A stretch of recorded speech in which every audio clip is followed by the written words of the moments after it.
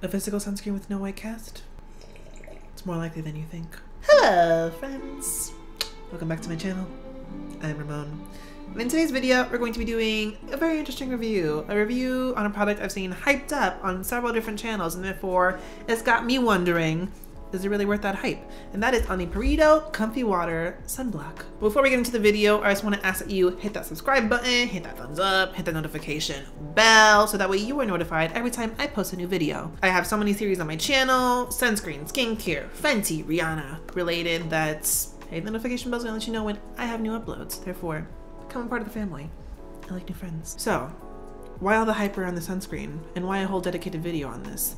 Well, physical sunscreens are notorious for their white cast. They have very unpleasant formulas. They're often really heavy and greasy on the skin. Therefore, the fact that so many people are raving about this has me very, very interested. You know, I've already played with the other Purito sunscreens in the line, so now I have the whole collection. So, the Purito Comfy Water Sunblock has a few claims that we're gonna look at. First and foremost, it's an SPF 50 PA+++++.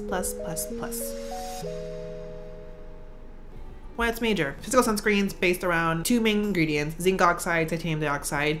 In order for you to have that high of an SPF, with zinc oxide, you need a really high amount in a formula, which again, often leads to really unpleasant formulation. A lot of times you really only see up to SPF 30-ish on physical sunscreen, so SPF 50 is actually pretty uncommon. PA rating, the 4+ is UVA protection. I mean, granted, zinc oxide with the added bonus of titanium dioxide, you're gonna get decent UVA protection, but that's really important in sunscreens. UVA causes the most damage to the skin. Essential oil free. As we know with the Purito Telltale Level Green Sun, the original one, there's a lot of confusion as to why lavender essential oil was included in that formula, since fragrance can be irritating, and so they made another version that was unscented for more sensitive skin, but this is adding to the fact that this one also does not. No stickiness and light texture, that's specifically what we're testing. Again, purely physical formulas generally don't have the best formulas. 70% water-based formula. That's a big claim around this one. It's allegedly very hydrating, moisturizing, it's not heavy, 100% physical, and non-nano sunblock. Nano particles in physical sunscreens. If you minimize the particle size, you are able to have a much more lightweight, thinner formula, but there's a concern with those getting to the bloodstream because they can get into the skin a lot easier. I don't got opinions on that. You would need a really high quantity and a really high percentage for a very long time to see any real damage, so that's not on my radar. Also on the bottle, a comfortable, unscented daily physical sunblock shields the skin from UVA and UVB rays.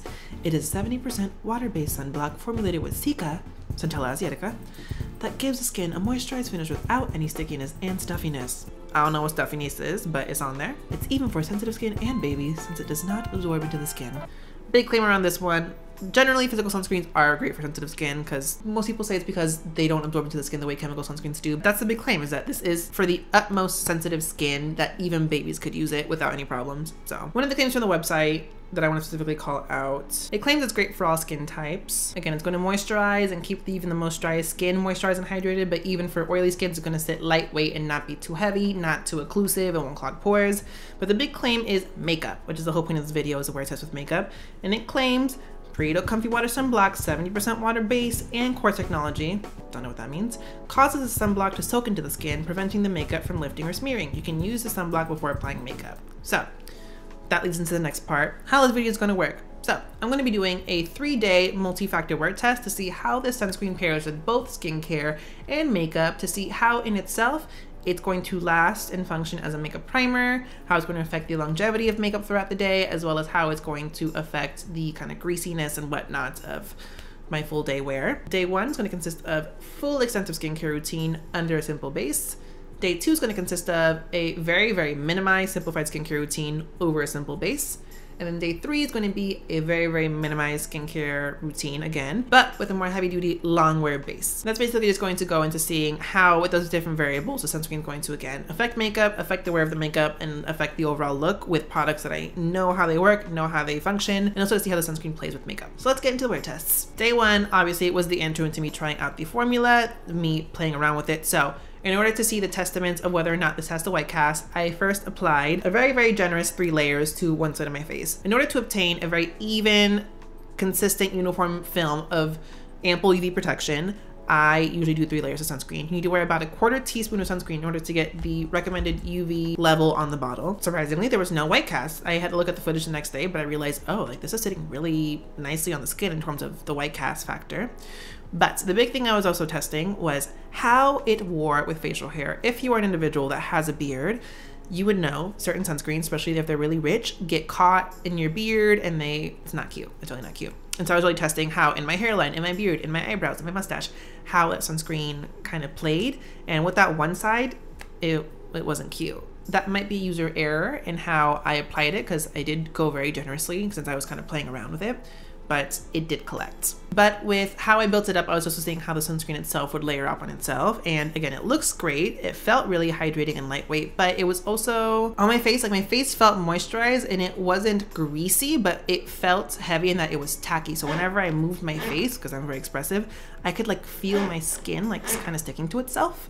But in its sense, that kind of feels like it would be the same property as like the Milk Hydro Grip Primer, because again, that's a formula that is hydrating but grips makeup. And to me, that was in a way, a like similar factor of how it could hold on to makeup. On the other half of my face, in order to see how it could be applied differently, I used a method I saw James Welch use, which was utilizing an air cushion from a little BB cushion compact to apply the sunscreen to better layer it up, but also to better work it into the hairline. And it did work a lot better. As you can see, I don't have really anything in my hairline or my beard. And all things considered, the sunscreen did pair really well over the ample skincare. Again, that day I did a face rinse, a toner, a salicylic acid treatment, another toner, a moisturizer, the Dr. Jart Tiger Grass gel cream, my azelaic acid suspension. And with makeup, I was actually genuinely surprised. The makeup looked almost airbrushed over the sunscreen. The only issue was areas that I had issues applying the sunscreen in the first place, such as my under eyes and underneath my lips, where it was already kind of crusty. The makeup obviously looked crusty on top of it, but everywhere else, it looked seamless.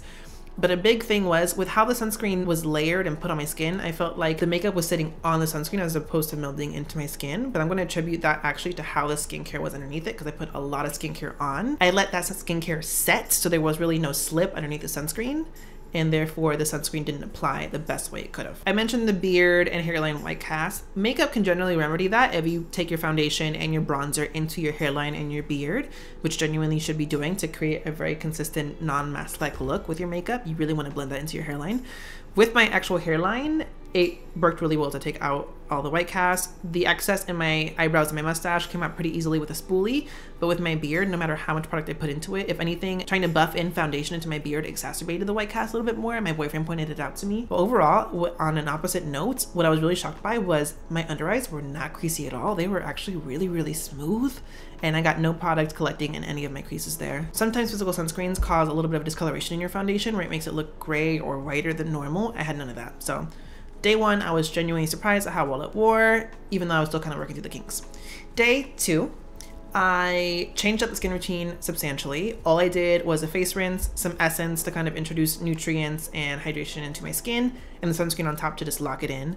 I did the sunscreen right after the essence, so therefore I had a nice slip, a nice surface underneath to slide the sunscreen around, and it really helped to apply it in such a smooth, even application.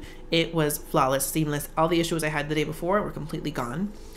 That day I did a super simple beat as well. That day was just my Fenty concealer buffed over my face with the Matchstick and Rum to bronze and the cream blush and Fuego. The look that day was beautiful, seamless, flawless. The sunscreen, because it had that slip and it applied so well, sat beautifully underneath makeup. So therefore I had no texture issues whatsoever. And by the end of the day, I was a little bit greasy, but again, nothing wore off, nothing looked off, and everything looked really, really good. Day three is where I switched things up. While I kept the skincare really, really minimal with just an essence and a sunscreen, I did more full coverage, full makeup, full foundation, concealer, everything. I was doing my Fenty Friday video that day. For that day, I actually primed on top of the sunscreen to see how primer would play with it. Did my foundation, my concealer, and everything, and it sat beautifully on the skin. There was no weird peeling with the primer, no weird texture issues, and at the end of the day, while I was still greasy as a result of not blotting or anything, the makeup looked effortless. There was no issues. It looks great. So that's the first couple of days I did of the wear tests. Pleasantly surprised at how everything looks. I mean, on camera, I found out through looking at previous days' footage that everything looks a lot more airbrushed on camera than it is in person. That's a testament to Fenty and how it wears. But also, I'm really comparing the sunscreen to a lot of the physical sunscreens I've used that I did not like. Main point being the Drunk Elephant's umber tint sunscreen or umber sheer sunscreen, whatever it's called. And so pleasantly surprised, mainly in how just it holds on to makeup. Things look so flawless on top of it, and I'm still trying to get the bearings on how it works and how it functions underneath makeup to get the best application possible, but overall I'm still really liking it. I'm gonna give it a few more days worth of wear and testing, and I'll come back with a final conclusion. Hi. We are here basically a few days after the initial onset of testing for the Purito Comfy Water, and I have some thoughts, I have some notes. Just to kind of preface everything for today, I'm wearing nothing on my face, but, well, I have some skincare underneath it, but the Purito sunscreen and some lip gloss. This is completely bare face, no makeup, no setting powder. This is the sunscreen in itself. And I'm gonna be honest with you, just to like cut to the chase, I'm really gonna give this like a 7 or an 8 out of 10. It is a really decent sunscreen, period. Let's look at the notes. Overall, basically, if you were to just do a very sheer basic application of this, you would be, I think, pretty set. With me though, obviously, I really stress, not even with me, with science, I really stress applying the proper amount of sunscreen. And for me, that's building it up in a few sheer layers. So that way I get the full 1/4 teaspoon across my face, neck, and ears. That way I get that full even film protection across my face.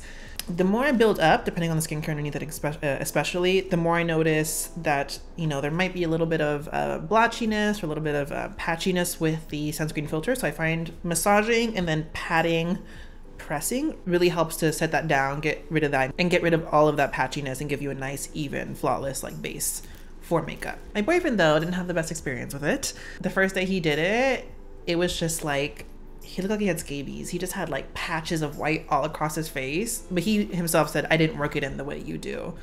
Second time he wore it, kind of similar thing, a little bit less, and I kind of had to recommend to him, go over it with some moisturizer to kind of like reactivate or rehydrate the formula to get it set down. But for him, similar notes. For him, it actually made him like really, really matte. It applied really well under makeup, but it kept his makeup super matte. He didn't have to really set at all besides his under eyes, and he had a really nice flawless base. The issue for both of us is just, and I don't know if you can see it right now with the studio lights, is it's still all up in my hairline. For him, he has even darker, coarser hair than I do, and it's very noticeable for him, especially up here. For me, he called it out when we went outside in daylight. He's like, it's in your beard. Like, it is in your beard. So that's kind of something you have to work around. If you find that you are having that issue as someone with a beard, or if it's getting caught up in your hairline, makeup does remedy that a lot. I mentioned in the first few days of doing makeup, I applied bronzer and foundation up into my hairline, which I think you should do anyway. It helps to eliminate that like mask-like effect, but also create continuity into your hairline. In my eyebrows, I mean, I obviously have it in my brows. I don't mind getting sunscreen in my brows. The richer the sunscreen texture in my brows, it low-key acts like a brow gel. So I actually like to put sunscreen in my brows for that reason. One thing I want to point out over the few days that I did the reviews is I did not blot. I purposely did not blot throughout the day as just a way of saying like how moisturizing and how hydrating the sunscreen was, to see how long it wore and just see like the overall finish at the end of the day. And I got greasy. It didn't necessarily break up the standard way physical sunscreens do break up on me, but I did notice some breakup. But I want to attribute that breakup throughout the day to the fact that I wasn't blotting, therefore I had excessive oil production, therefore that oil was causing the breakup in the sunscreen and the makeup. Over the last week I've been trying it out. I've noticed no adverse skin effects, no irritation, no reactions to the sunscreen at all. My skin, again, is great. It's nice, it's radiant, it's flawless for the most part. Ignore this. And it washes off really easily. I mean, I always double cleanse. There's no questions about that, no exceptions to that rule.